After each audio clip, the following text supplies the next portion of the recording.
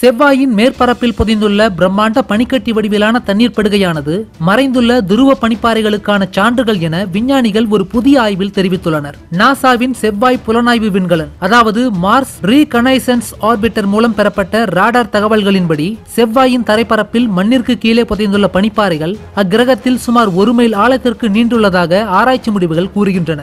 பூமியை போல் இல்லாமல் இக்கிரகத்தின் சாய்வு மற்றும் கோளப்பாதையின் விளைவாக இந்த பனிப்பாறைகள் உருவாகியுள்ளதாக முடிவான ஆதாரங்கள் கிடைத்துள்ளதாக இந்த கண்டுபிடிப்பானது கூறியுள்ளது. செவ்வாயின் தரைப்பரப்பில் மண்ணிற்கு கீழே படிந்துள்ள பனிக்கட்டியின் அளவு மிக பிரம்மாண்டமானது என சொல்லும் விஞ்ஞானிகள் அவை உருகியிருந்தால் அந்த திரவமானது அக்கிரகம் முழுவதும் சுமார் 5 அடி உயரத்திற்கு தண்ணீரை உருவாக்கி இருக்கும் என்கிறார்கள். நாங்கள் இவ்வளவு அதிகமாக பனிக்கட்டி வடிவிலான தண்ணீரை கண்டுபிடிப்போம் என்று எதிர்பார்க்கவில்லை. இவை துருவ பனிப்பாறைகளுக்கு பிறகு செவ்வாய் கிரகத்தில் உள்ள 3வது மிகப்பெரிய நீர்த்தேக்கமாகும் என்றும் கூறுகிறார்கள். டெக்சாஸ் பல்கலைக்கழகத்தின் ஜியோபிசிக்ஸ் நிறுவன பட்டதாரி ஆராய்ச்சி உதவியாளராகவும் புதிய ஆய்வின் முதன்மை எழுத்தாளராகவும் இருக்கும் ஸ்டீஃபனோ நெரோசி கடந்த பனிக்கட்டி காலங்களில் செவ்வாயில் உருவான பனிப்பகுதிகளின் அடுக்குகள் சூரியனின் கதிர்வீச்சிலிருந்தும் வெப்பமான காலங்களிலும் மணல் பரப்பால் பாதுகாக்கப்படுகின்றன என்று விஞ்ஞானிகள் கருதுகின்றனர். விஞ்ஞானிகள் செவ்வாயின் கடந்த கால பனிப்பொழிவு நடவடிக்கைகளை நீண்ட காலமாக ஆய்வு செய்திருக்கையில் அக்கிரகம் சாய்ந்திருப்பதும் நிலையுள்ளாமல் நகர்வதும் அல்லது சுமார் 50,000 ஆண்டுகளுக்கும் மேலாக சூரியனை விட்டு தள்ளியிருப்பதும்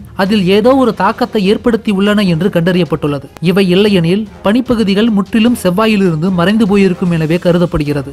ஆனால் அதற்கு பதிலாக அந்த பிரம்மாண்டமான பனிப்பாறைகள் கிரகத்தின் மேற்பரப்பில் உள்ளே இருந்துள்ளதாக ஆராய்ச்சியாளர்கள் கருதுகின்றனர். ஆச்சரியமளிக்கும் விதமாக இந்த புதைக்கப்பட்ட துருவ பனிப்பாறைகளில் மறைந்திருந்த மொத்த நீரின் அளவானது செவ்வாயின் அச்சரேகைகளில் காணப்படுகிற பனிப்பாறைகள் மற்றும் புதைக்கப்பட்ட பனியடுக்குகளில் உள்ள மொத்த தண்ணீருக்கு இணையானது மற்றும் இவை அனைத்துமே கிட்டத்தட்ட ஒரே வயதுள்ளவை என நெரோஸ்லி கூறுகிறார். செவ்வாயின் தோற்றம் இன்று எப்படி இருக்கின்றது என்பது மட்டுமில்லாமல் கடந்த காலங்களில் அந்த சிவப்பு கிரகத்தின் பருவநிலை எப்படி இருக்கும் என்பதை ஆராய்ச்சியாளர்கள் ஆராய்ந்து இன்று பூமியில் உயிர் வாழ்வது போல அங்கு சாத்தியமா என தெரிந்து கொள்ளவும் முயன்று வருகின்றனர். நமக்கு செவ்வாய் கிரகத்தில் திரவ நீர் இருக்க வேண்டும் என்றால் துருவங்களில் உள்ள தண்ணீர் மற்றும் உலகளாவிய அளவில் கிடைக்கும் தண்ணீர் ஆகியவற்றை புரிந்து கொள்ள வேண்டும் என்கிறார் நெரோஸ்லி.